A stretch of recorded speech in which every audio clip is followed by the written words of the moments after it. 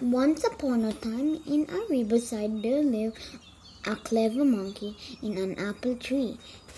He was very happy because he has all the sweet apple to eat.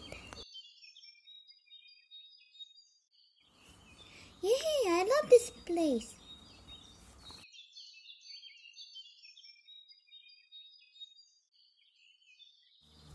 I have all the apples for myself.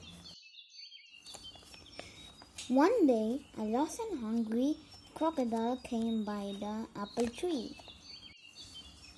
Who are you? Monkey, please help me. I'm lost and hungry. Poor you. Here, have some apple, and I will show you the way home. The monkey gave the crocodile some sweet apple. These apples are very sweet. Thank you. I can give you more if you pass by again, my friend. Several days later. Time goes by, the monkey and crocodile became good friends. They chat and play all day. Take ice cream. We like different flavors. And we don't always see things the same. Once you called me a name, and I returned the favor. But you are my best friend forever. We won't ever let that end. No, never. You are here for me and I am here for you. That's what best friends do. We don't always see eye to eye. Don't ask me why. The monkey gave the crocodile some sweet apple as well to take home for his wife. Here, take this apple for your wife. Thank you, friend.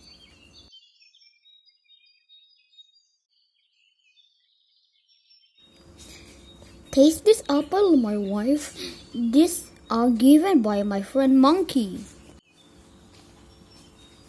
The crocodile gives the apple to her wife, but the wife has other evil plans. These apples are very sweet indeed. If the monkey eats it every day, he must have a sweet heart. I want to eat his heart. But here's my friend. If you don't give me his heart, I will not eat and be very angry at you. Now go! Go get me his heart. Scared of his wife, the crocodile planned how to kill the monkey and went back to the apple tree.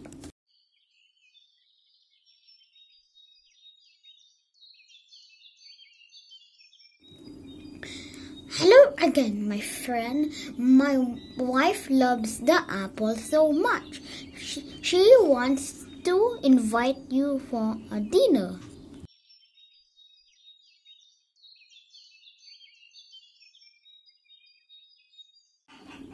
That's very nice of her.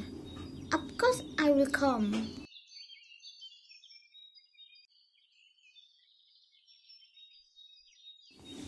The monkey trusts the crocodile so much because they were friends. He was not aware of his true intention.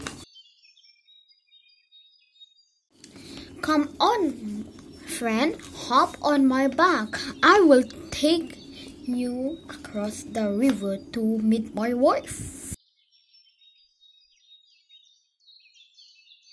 The monkey hopped on and they started to travel.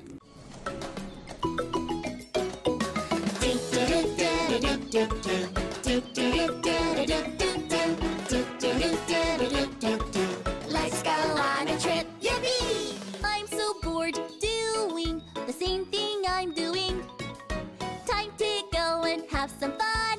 Let's get on. On the way, the crocodile felt guilty and told the monkey the truth.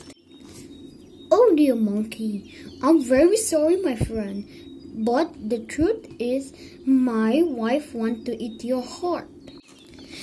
The monkey was very shocked and surprised by what his friend said, but he quickly think of a way to escape. "Oh, okay, sure, why not? Why you didn't tell me that earlier?" "We monkeys keep our hearts safely on the tree. Now we will have to go back to the tree to get my heart. So take me back." "Oh, how silly of me. Okay, let's go back. If we go empty-handed, my wife will eat my heart instead."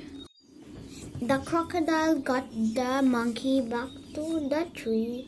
The moment they reached the tree, the monkey jumped off the crocodile's back and climbed it.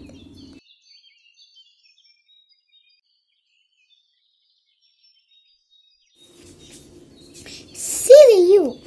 Can anyone keep their heart out and stay alive? I help you as friend, but this is what you did in return. You are a traitor. Now you will never get my heart nor the apples. Go away!" Farewell to you, my friends. We'll see each other again. Don't cry, 'cause it's not the end. Since then, the crocodile never come back. He lost both a friend and sweet apples.